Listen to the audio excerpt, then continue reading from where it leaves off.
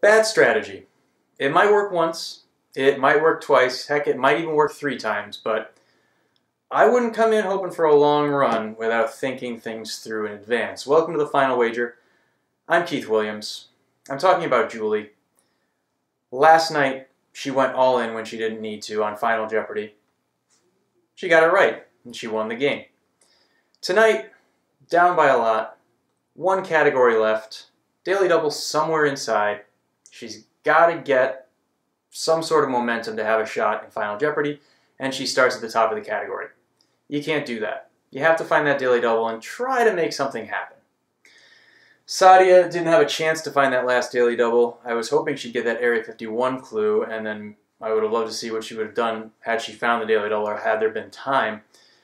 But the good news for her is, even though that was a terrible time for a brain skip with Area 52, she got final right, so she finished second, and more importantly, Ricky got it right, so it wouldn't have mattered had she gotten it correct and had to put it all on the line in final anyway. Ricky loved that concluding wager, $33.99, maxing out your possible winnings. It's good strategy. If you want to win more money and you like the category, you're almost always better off maximizing that way.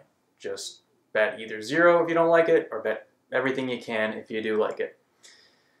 I don't like when Alex Trebek quotes movies and then completely screws up the quote.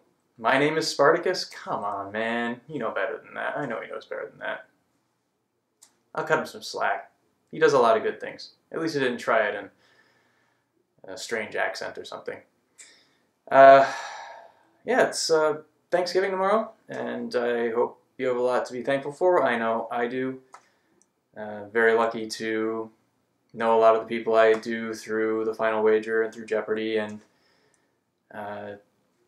it's just really fun to be part of such a great community. So thanks to all of you who watch, thanks to all of you who comment, thanks to all of you who are nice to me, even though I've probably emasculated you over wagering at some point. But I wish you and your families a very happy Thanksgiving. But we do have Jeopardy tomorrow, and I'll be here at some point, stuffed with turkey and mashed potatoes and probably an entire jar of cranberry sauce. Love that stuff. Ocean spray? Oh yeah. It's kind of strange. Anyway, we will see you then on the Final Wager.